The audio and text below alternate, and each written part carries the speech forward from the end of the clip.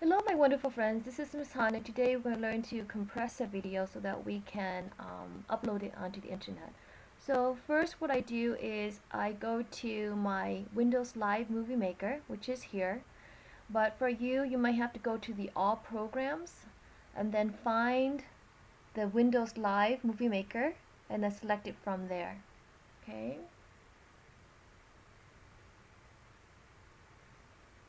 So here is what it looks like. Then I would click on this one and click here to browse for videos and photos, and that would take me to my library.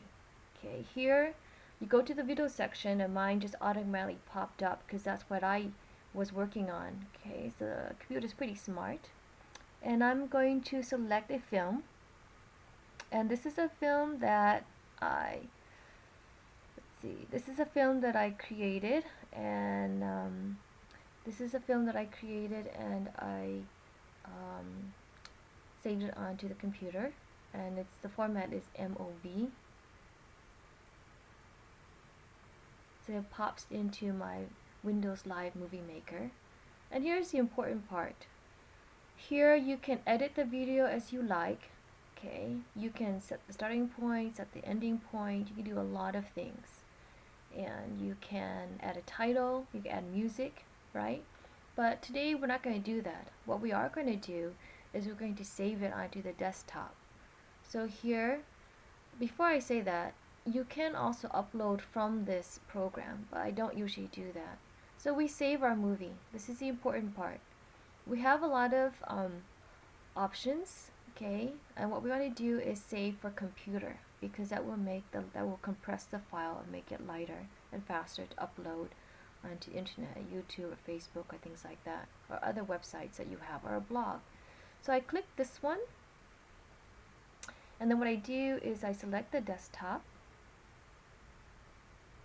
and I name my movie, and you see the file has changed to Windows Media Video File. That's WMV. That's very important to note.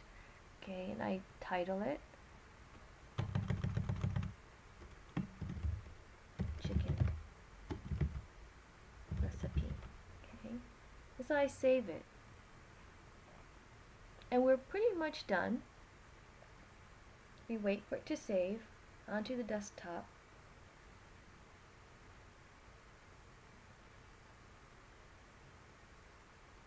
We're almost there with 80–90%, so it's pretty quick. Okay, so now it's telling it it's done.